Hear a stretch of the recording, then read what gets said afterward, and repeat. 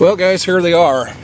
The Polaris is in really rough shape, a lot worse than what he said it was. The Arctic Cat, to me, it looks like it got drowned in the river. There's sand, and the muffler's really extremely rusted, not rotted through, but not that good a shape. But the guy wanted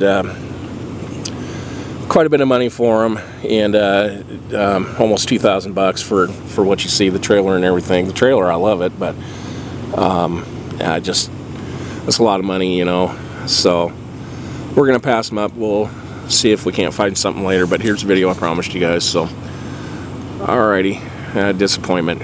Drove over 100 miles to come here to look at him, and now we could drive another 100 back home. So alright guys, thanks for watching.